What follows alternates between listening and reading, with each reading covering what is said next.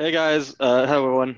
Welcome back to our weekly meetings. Like UCF, we all know who we are now. Let's just jump right into it. So, uh, new thing this semester, if you haven't already, be sure to sign in. It's so we can maintain an active student membership role for you, and you can do things like vote once you have a certain attendance rate. In this case, it's going to be 50% as per the new SGA rules. So this will be open for the rest of the meeting, so you don't have to sign in right now. So if you want to keep in touch with us after the meeting, here's the places you can go. Our most preferred one is our Discord. That's where all of our members are. That's where we're going to be most active. We also have a mailing list where we send out a weekly newsletter and any other things that may happen. We just send that out. We don't spam you. We don't sell it. We promise. We also have a Twitter. We sometimes we retweet things from people in the industry or any popular events that are happening, and you're free to do that. So let's move on to what we're going to talk about today. We're going to go over some announcements. There's some competitions happening, one actually happening right now. We'll talk a little bit about that later. We're going to go over tool time. We're doing that for the first time this semester. So it's going to be Nmap, covered by Sachin. We're going to then vote on the club budget. That's just so we can spend money, basically. We'll talk about that later as well. And the main talk today is going to be the history of hacking, brought to us by the Quantum Jedi and Tupperware. And then we're going to close things out. So we also have operations. Those are the people that help us run the club. They meet every Monday at 7:30 p.m. on Zoom. The link for that is going to be in the Discord. It's on web courses. It's also on the public calendar. And it's open to anyone. You don't have to be a certain status or attendance. It's just, anyone is welcome to join ops. So one of the competitions going on at some point is going to be Hivestorm.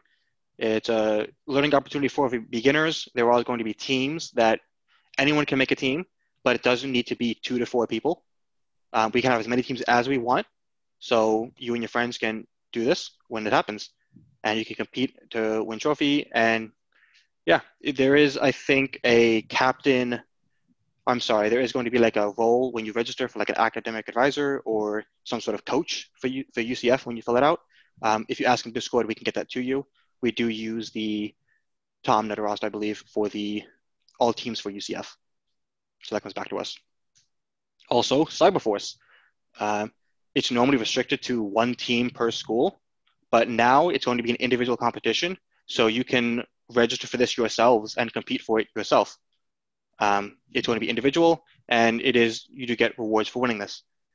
Both of these are blue team style competitions. So if you're interested in something like CCDC, this would be very good to have if you're interested in trying out.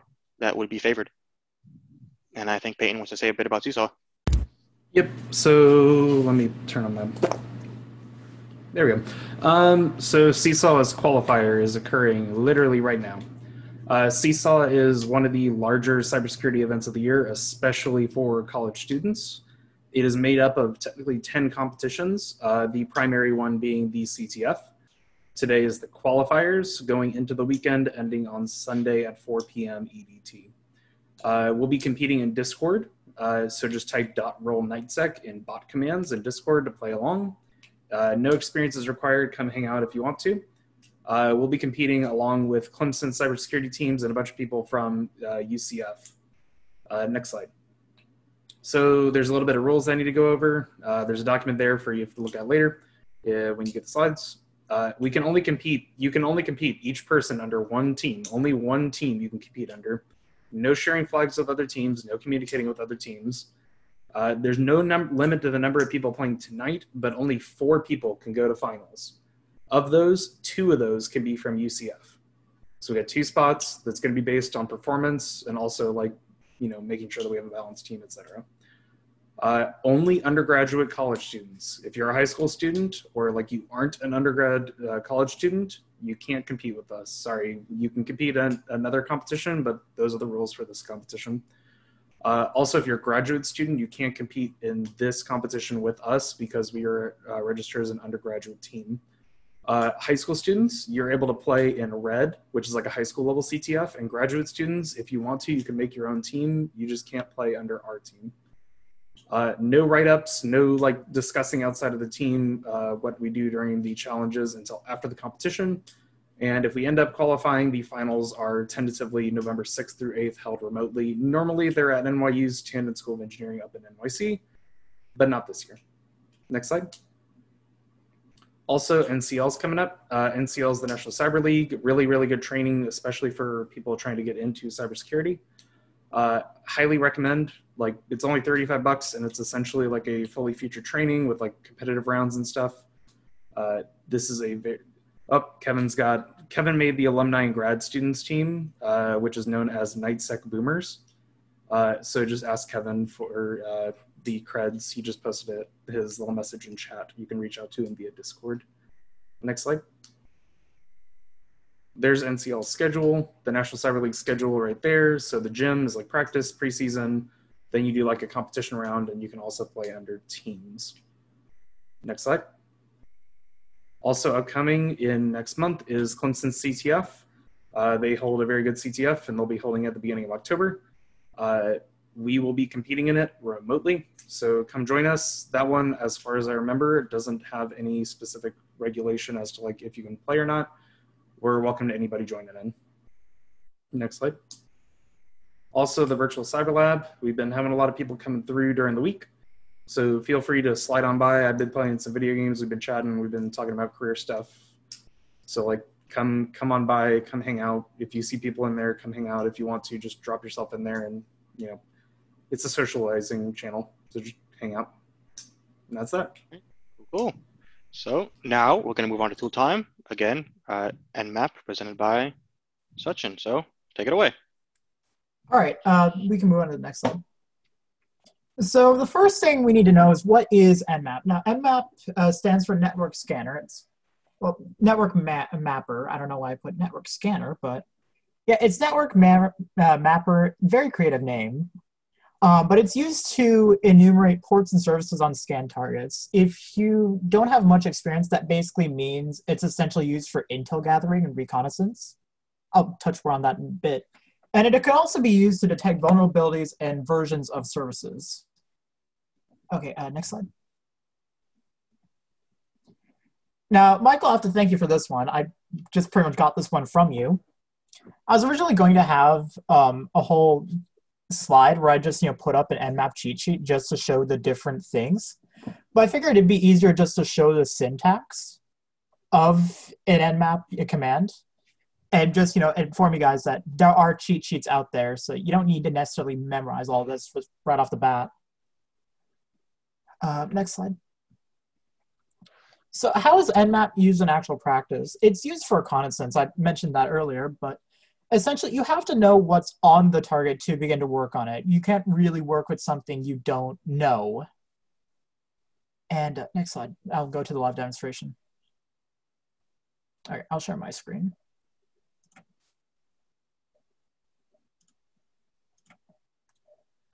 Okay, for this, I'm using Hack the Box just because it was easy enough to get a machine for it. I put the wrong password, okay. I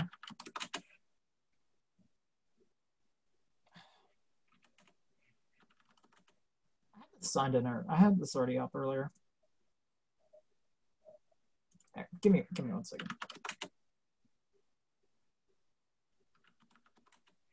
There we go. All right, so I'm going to be using this Blunder. I'm going to use this machine called Blunder.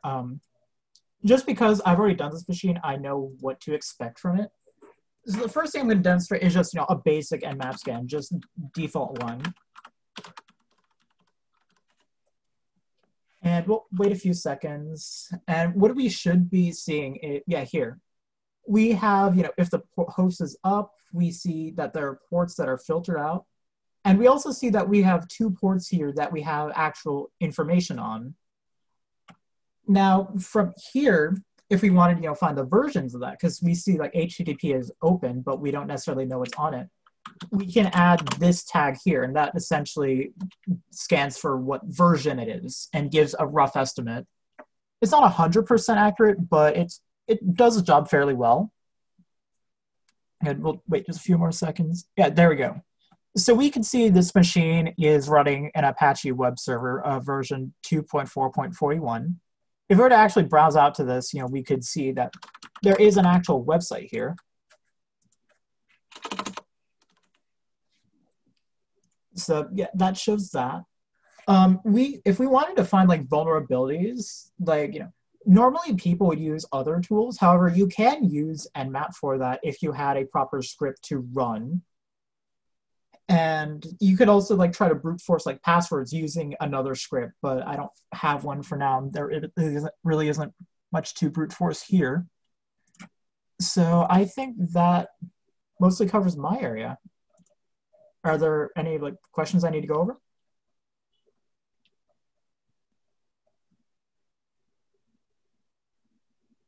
Okay, Michael, you can take it away.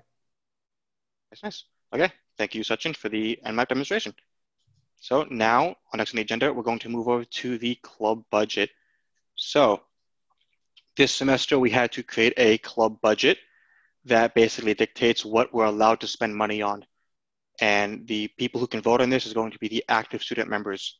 I believe that's the people who paid dues and attended 50% of our meetings thus far. You can view the budget at the following link. And the voting link for this is actually going to be in the Discord to a channel restricted by those active student members. It's going to be held up by Night Connect. We're going to leave this open, I believe, till approximately 6:30 p.m. today. And then at the end of the meeting, we will announce the results of that vote. Addison, as our treasurer, is there anything you would like to add before we move on?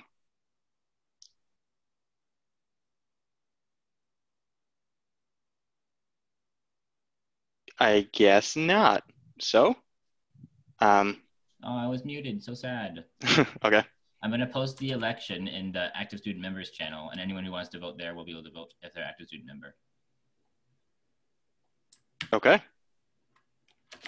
So once again, this will be open until 6:30 p.m.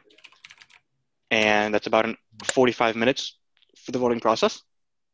Once it gets passed, we can then follow through with the budget and basically spend what is up to, but not exceeding the line items in our expenses.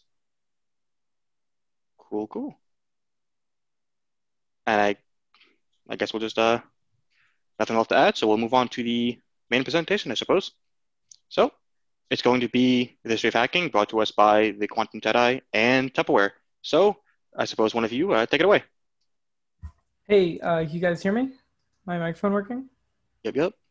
All right, let me see if I can get this. You guys see it okay? Yes, we do. Cool. So I'm Tupperware, Quantum Jedi. Where you at? Sorry. Oh, can't really hear you that well. Hear me?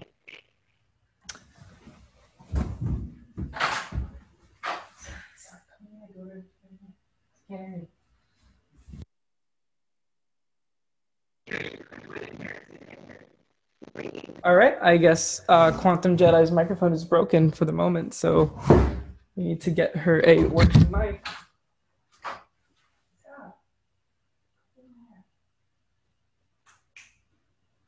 Please stand by for technical difficulties.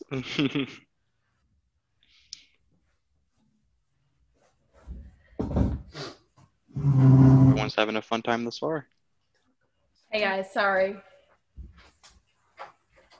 I'm here.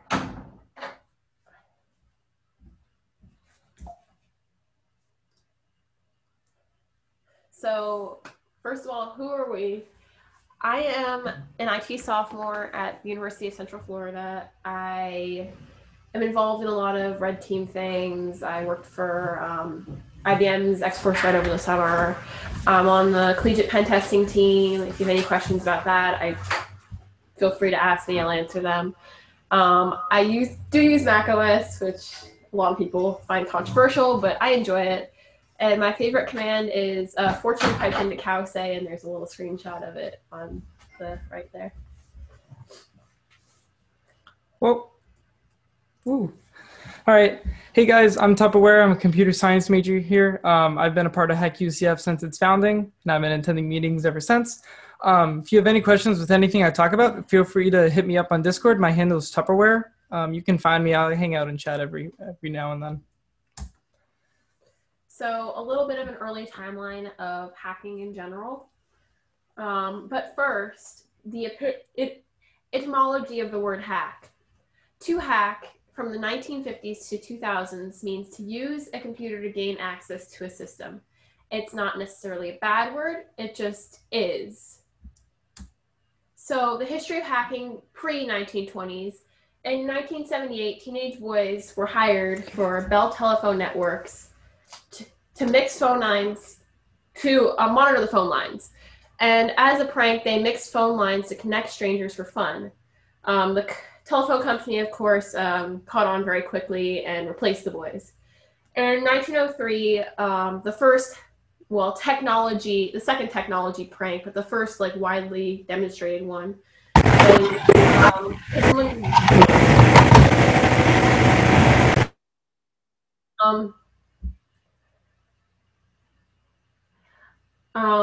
is when Maskelyne disrupts John Ambrose Fleming's demo of a secure wireless telegraphy. He sent insulting Morse code, and I guess the demo dogs failed. In 1932, Polish cryptographers broke the Enigma machine code. In 1939, Alan Turing developed the Bomba code-breaking machine. And in 1943, René Carmille hacked the punch card system used by the Nazis to locate Jews. All right. So come the 1950s and 1960s, I wanted to start talking about blue boxes and phreaking. So phreaking is pretty much just the hacking into phone telecommunication lines so you can make long distance calls for free.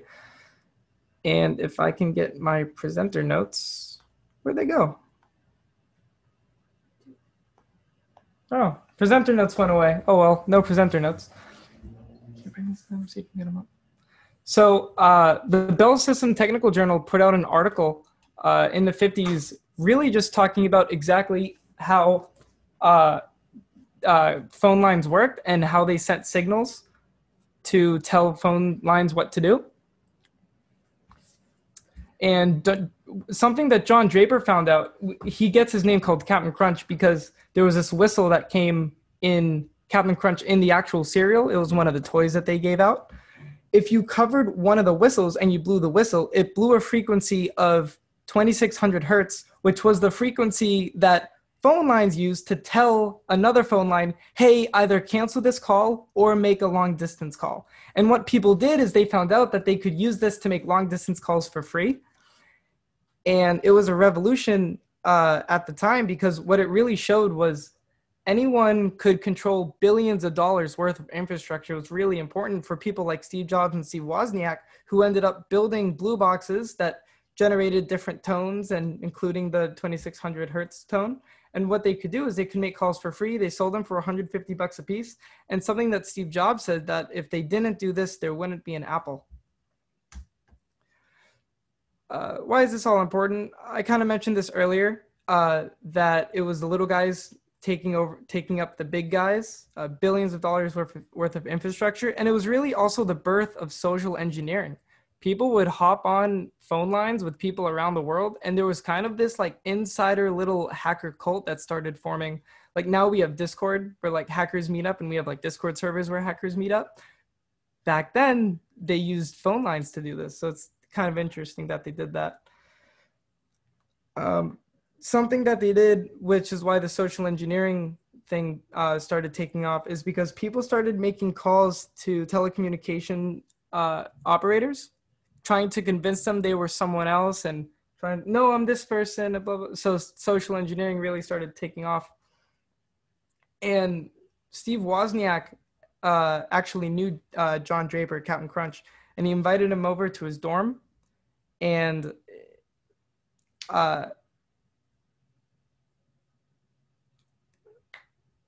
oh, sorry, my mic cut out. Woz used it to call the Vatican, and he convinced them that he was someone else. And he actually almost got to speak to the Pope, but it was 4 o'clock in the morning and the Pope was asleep at the time. But some of these freakers talked to journalists. Those journalists published an article, and phone freaking was pretty much ended because this article came out exposing all of them. And what the federal government found, a lot of organized crime was really taking place on these calls that weren't monitored by the telecommunications companies. And even just like possessing one of these blue boxes could get you 2 years in jail. And Captain Crunch actually got federally indicted for wire fraud, and he spent time in jail.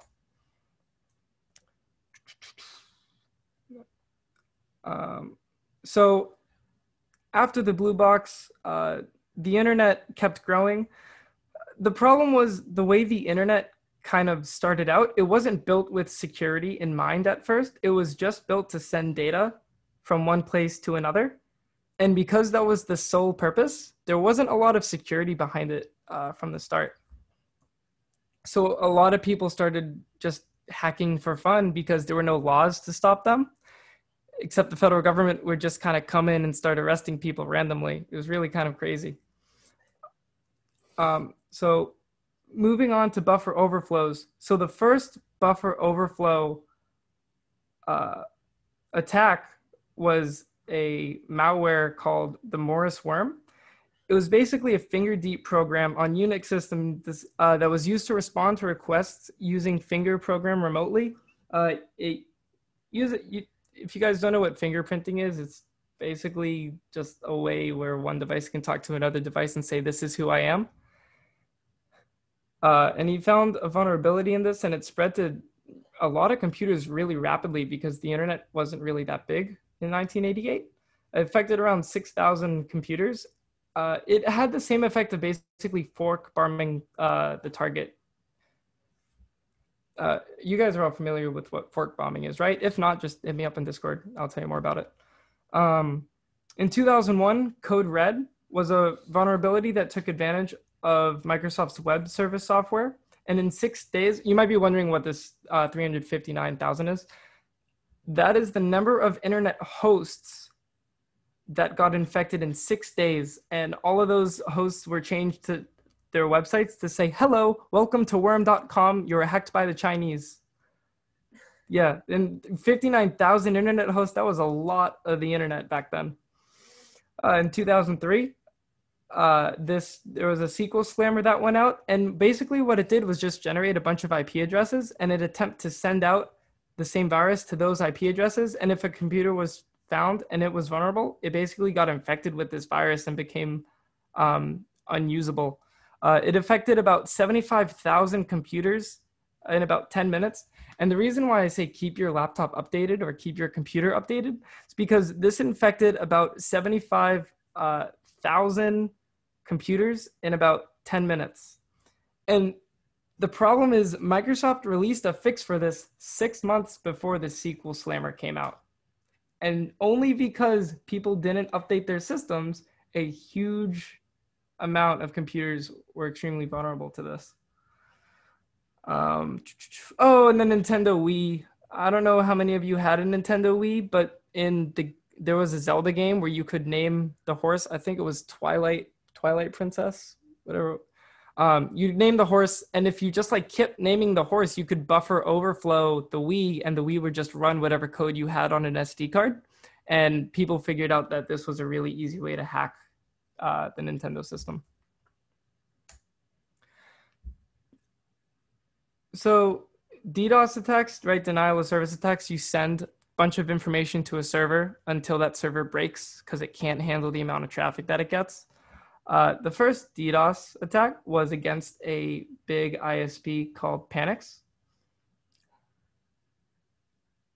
It was one of the biggest, I think it was the third oldest ISP at the time. And when DDoS became more commonly talked about, there was a man named Con Smith who demoed a DDoS attack at DEF CON, and he took down half of Vegas's internet for a complete hour. It just completely knocked out their system. And this inspired a lot of people to go out and try to hack like big companies like Sprint. Don't try to hack Sprint. It's not going to end in your favor. So we're just gonna look at some operating systems that are commonly used today. So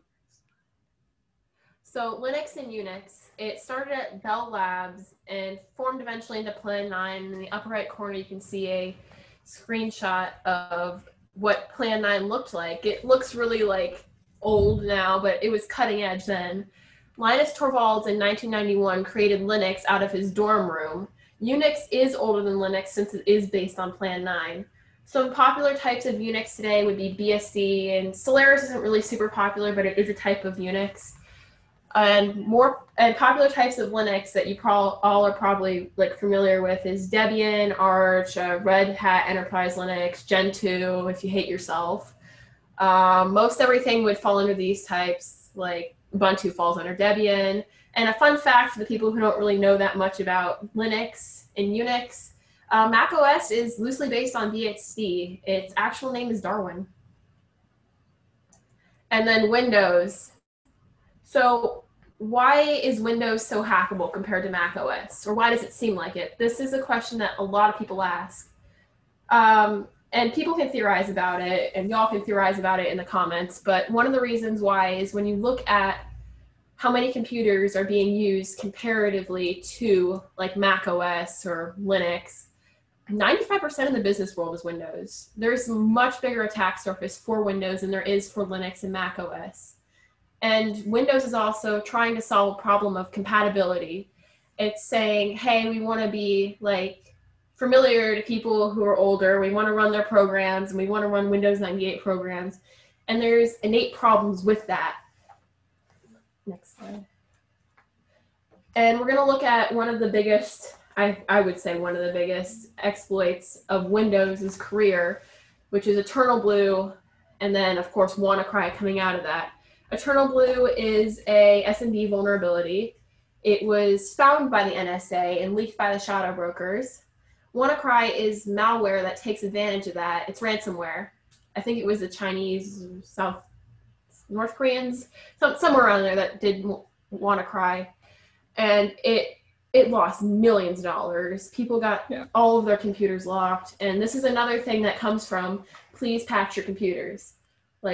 So Microsoft actually released a patch for Eternal Blue a month before it got leaked from the NSA. And basically what WannaCry did is it encrypted all of your system files, requested money to this Bitcoin account, and it cost people a lot of money. And the absolutely crazy thing is you can look today at the Bitcoin ledger for this WannaCry account, and you can see that people are still sending them money. They're still sending them money. People still not patched this. That means people are still getting attacked by this. Yes, people have still not patched this. Yeah. Like, come on, guys, please. Oh, modern hacking. So PSP is a little more modern times. We were talking about stuff that happened way back in the day. Very quickly after the PSP got hacked, people figured out how to put emulators on it and started like doing really illegal things that they really shouldn't have been doing. And something that Sony did was when they released an update for it, they put in code that if you tried to go back to a previous version of the software, it would effectively brick your console and render it useless. And this was one of the first times where that happened, is where you would update your system. If you try to revert to hack it, your console would be completely useless. Oh, yeah. All right. So iOS hacking, is it illegal? Legal? What's the deal?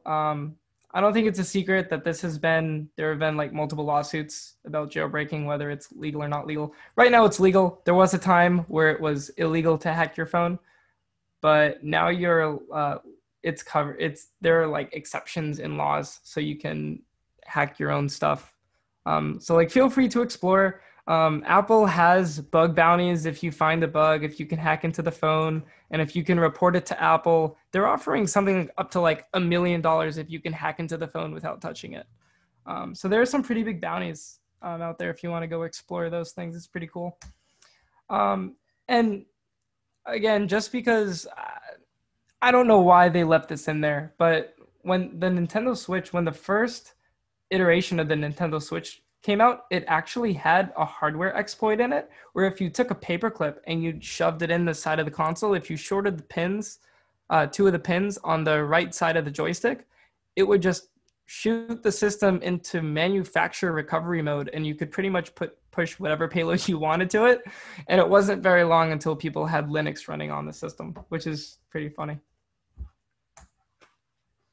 So we're going to take some look at what hacking looks like in the media today. So one of the biggest, I would say, probably the biggest hacking movie is War Games. It's a cult classic. I don't know how many of you have seen it. It's a fantastic movie. Please go watch it. But the main thing with this movie is, let me just synopsize it first. A young boy hacks into what he thinks is a video game company. It is actually a war game simulator. It's like a war simulation. And he thinks he's playing a game. He's playing with military missiles. He's training a missile AI.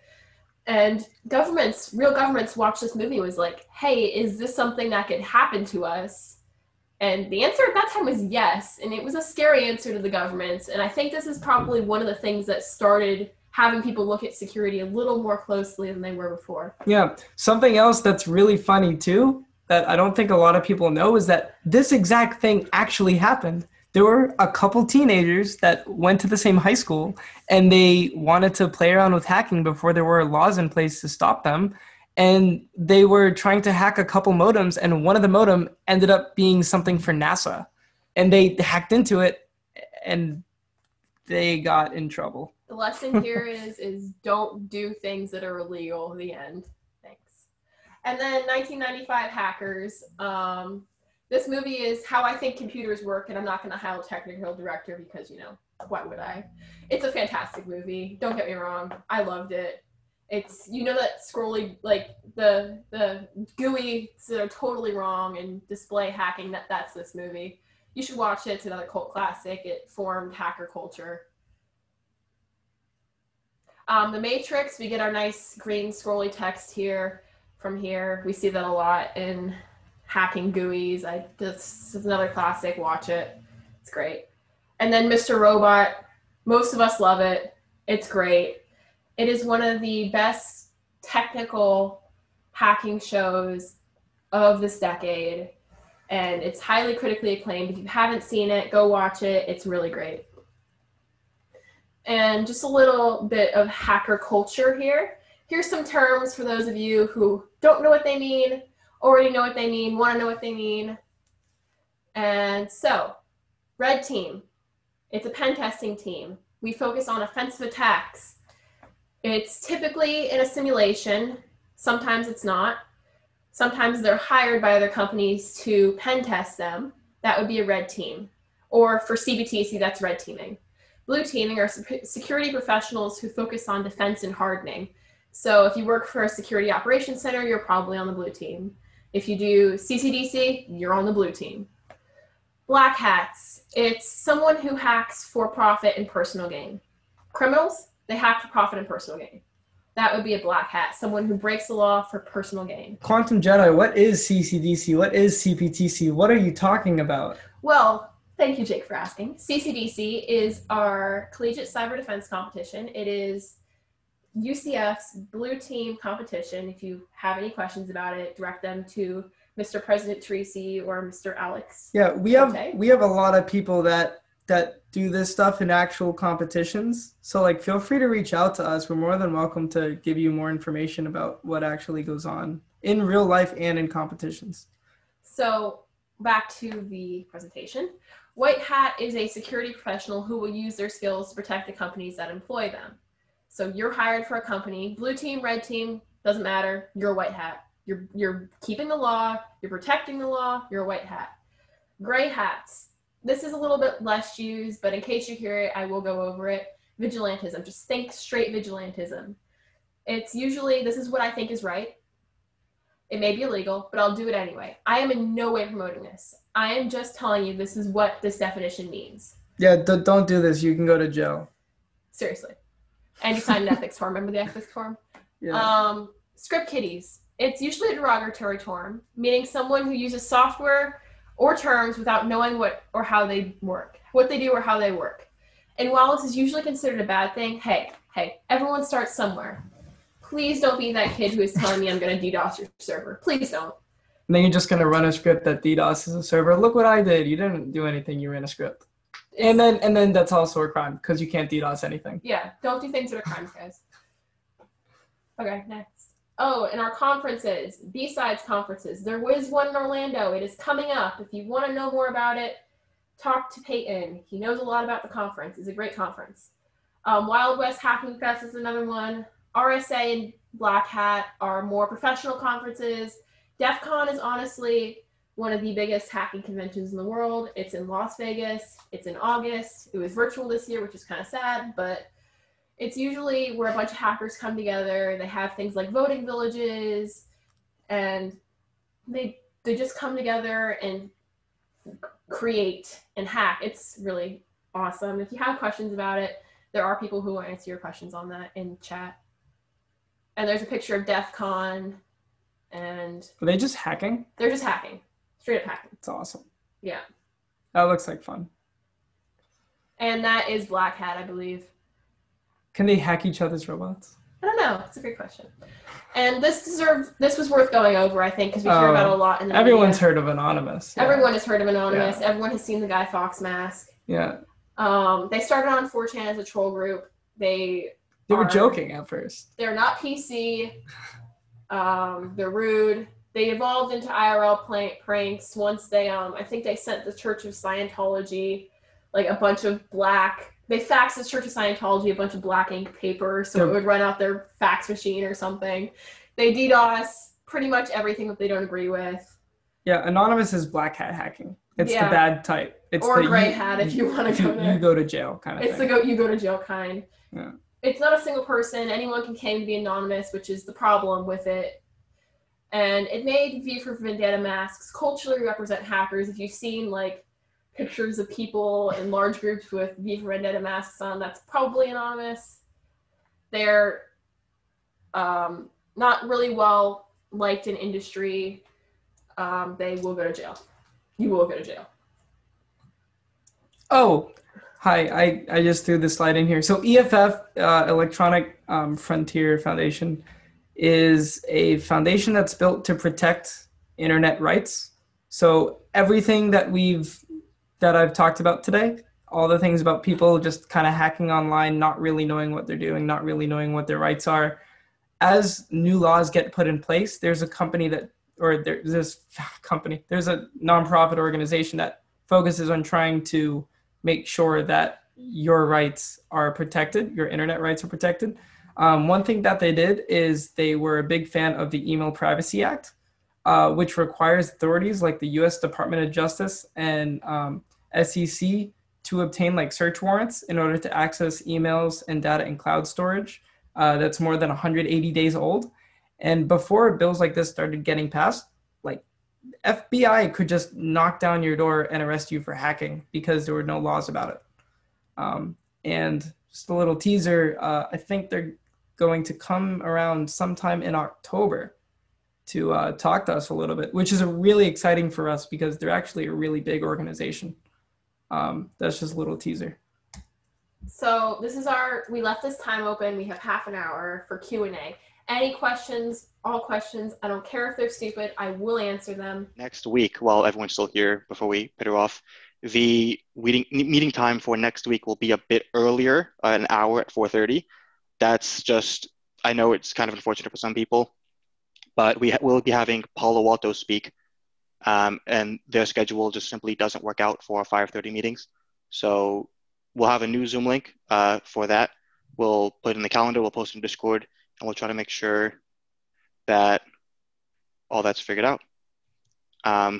Also, additionally, we do have CSAR happening right now. It's at 4 o'clock. There are people in the Discord right now competing. So if you are one of those people that were asking questions on where do you start, how do you do, and CTF, stuff like that, that's exactly what's happening right now in the Discord with a ton of people.